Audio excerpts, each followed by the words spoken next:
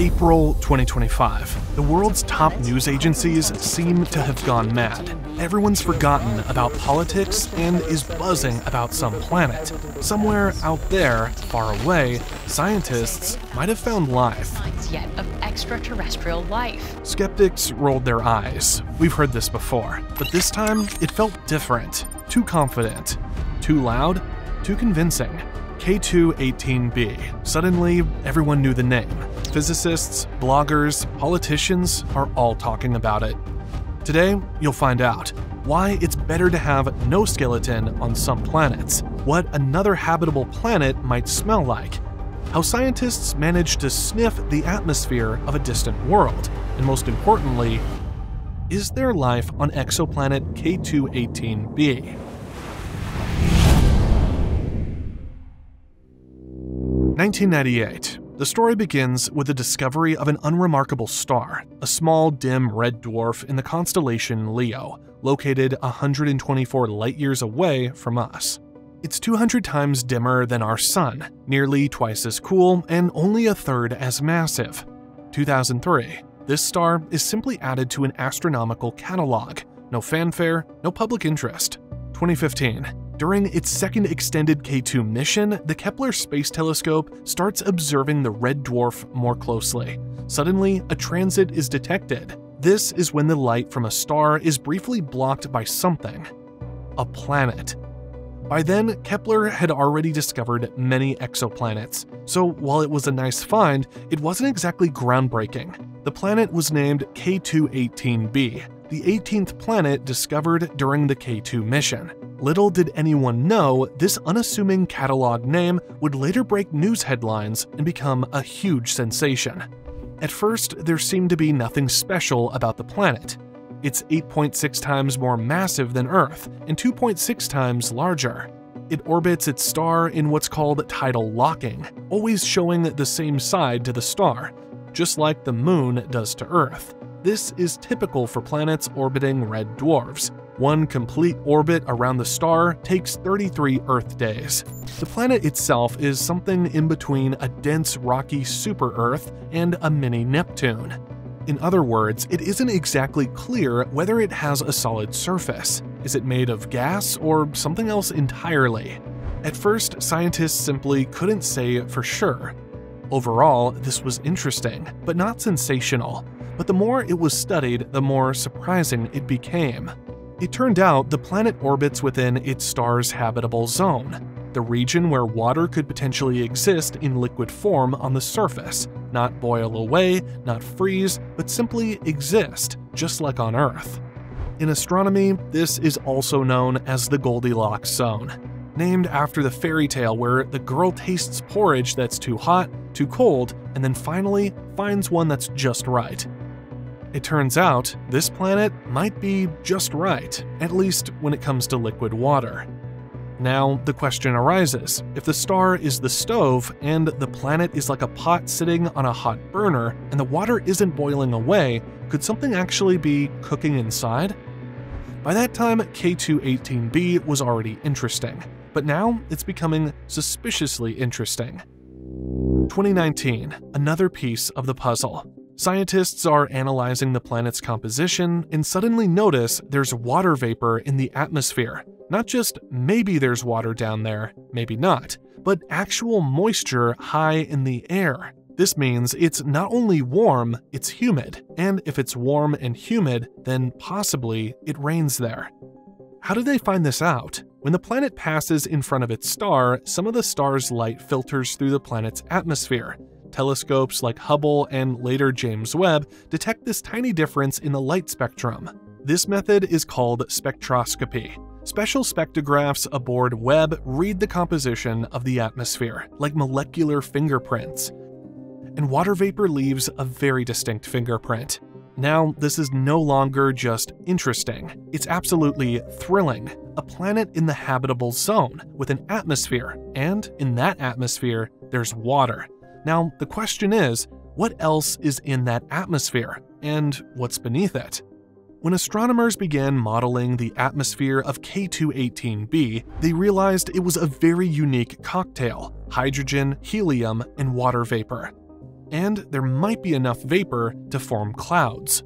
Just think about it, another planet with liquid water and clouds. And this is almost a confirmed fact. But if there are clouds above, what's below? Scientists couldn't shake the feeling that this planet didn't quite fit into established classifications. They had to admit they were looking at an entirely new class of planets. Researchers called it Hycean, from hydrogen and ocean. In other words, an oceanic planet surrounded by a hydrogen-rich atmosphere, not just one with seas and continents like Earth, but one completely covered in water, thousands of miles without a single patch of land, and beneath, there's only an abyss, dark, cold, and full of mystery. Why does this matter? The issue isn't just that K2-18b belongs to a mysterious class of planets, it's that we may have just discovered an entirely new class of worlds. It's neither a super-Earth nor a mini-Neptune. Its atmosphere is too thick, and we don't know anything about its surface. The term reflects its hybrid nature, as it's a planet that's fully covered by oceans and surrounded by hydrogen atmosphere. Sounds odd? That's because it is. Hydrogen is the lightest gas, and it's nearly absent in Earth's atmosphere. It escapes too quickly, but on more massive planets like K2-18b, hydrogen can be retained for billions of years. This means liquid water plus a hydrogen atmosphere? Why not? What does this realization offer? First, a hydrogen-rich atmosphere allows infrared light, the primary energy output of red dwarf stars, to easily pass through. Second, it helps trap heat. That's another key piece of the puzzle. Even if a red dwarf gives off 200 times less light and heat than our Sun, a Hycean planet could still receive enough energy to maintain a warm ocean under a perpetual twilight. The twist? Until recently, scientists considered planets like these unlikely candidates for life. Hydrogen? Too reactive. Pressure? Too extreme. But then researchers ran new calculations, and the James Webb Space Telescope delivered new data, and they found exactly the opposite. Hycean planets might actually be the most common potentially habitable worlds in the galaxy. They may offer ideal conditions for life, especially if the ocean is warm, salty, and has a steady energy source from below. And just as important, they're easier to study with telescopes, which means we'll likely get more data on Hycean planets than any other kind. And if K2-18b really is a Hycean world, then right now, someone might be living deep within its waters. But how can we possibly find out from so far away? 2023, the first cautious answers begin to arrive from the James Webb Space Telescope, the leading cosmic detective of our time. The atmosphere of K2-18b is in its line of sight. Webb directs both of its ultra-sensitive spectrographs at it, and here's what it finds: carbon dioxide, methane. But one thing is almost entirely missing: ammonia.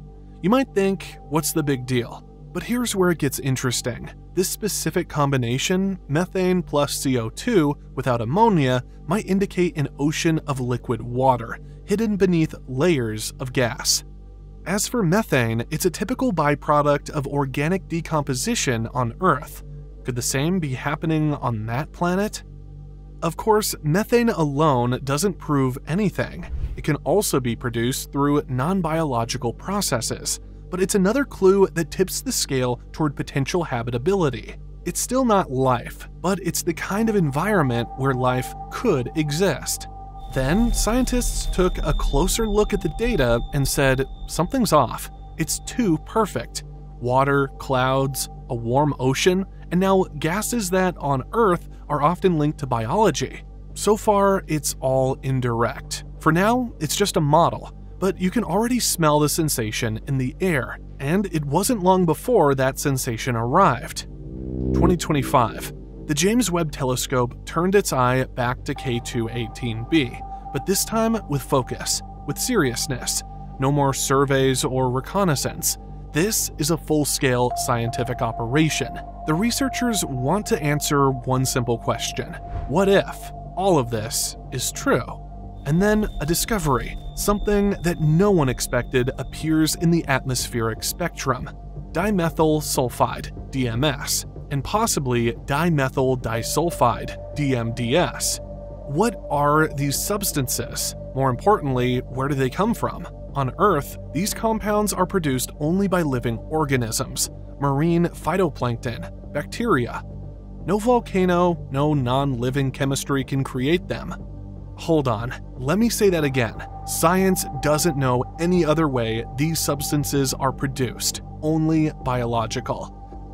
By the way, here's something interesting. On Earth, some of the dimethyl sulfide produced by plankton rises into the atmosphere and turns into microscopic sulfuric acid particles. These, in turn, contribute to cloud formation. Scientists examine the data. They double-check. They suspect an error. Everything checks out. DMS is definitely present, and the concentration of DMS and DMDS in K2-18b's atmosphere is more than 20 times higher than on Earth. Just so you know, dimethyl sulfide is what creates that distinctive smell of the sea. Imagine what it must smell like on K2-18b. So, does it all add up? Have scientists discovered a planet with an ocean teeming with life? Well, it's not that simple. This is where things get really complicated, because science isn't about wow, it's about hold on, let me check that out. DMS in the atmosphere? Yes, that's true. But could it appear without life, at least in theory, even with a minuscule probability? Some scientists believe, theoretically, yes. For example, in an atmosphere with extreme pressure, high temperature, and unusual chemistry, DMS might be a byproduct of non-biological reactions. Suppose something hot rises from the planet's interior, reacts with other compounds, and there you have it, DMS. Rare, complex, but possible. We can't be certain that the processes there are exactly the same as on Earth. Until we have some evidence, we should consider abiotic scenarios. Is that fair? Absolutely. Is it disappointing? Just a little, because there are still plenty of optimistic scientists who make a strong case.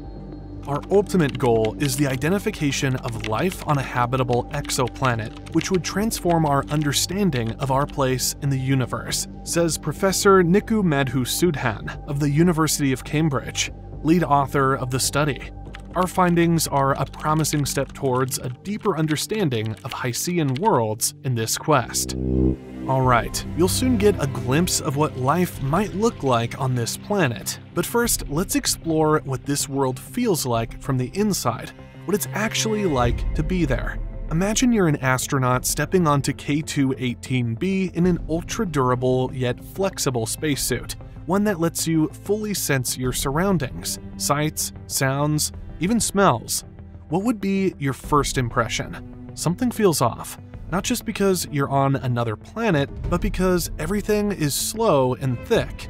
The air here doesn't feel like air at all, more like a dense, almost tangible gas, thick as fog.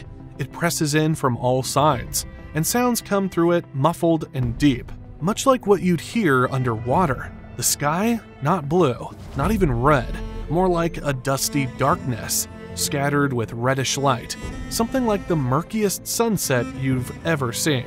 Visibility is low, light is scarce, everything is bathed in a warm half-darkness. The ocean doesn't sparkle or roar with towering foamy waves. Instead, it just rolls, thick and slow, like molten oil or tar. The water itself has about the same density as Earth's oceans, but the dense, high-pressure atmosphere makes every wave heavy and sluggish. And it probably smells like the sea. A very strange alien sea, but the sea nonetheless. And somewhere in that silence, in that warm, viscous water, there might be something alive, just not according to our rules. What kind of life is it? What is it made of? What does it look like? Does it resemble Earth's creatures with legs or tentacles, eyes and teeth? Or is it some kind of slime? Or something entirely incomprehensible? First of all, there are most probably no cities there. If you're looking for little green men, this probably isn't the place.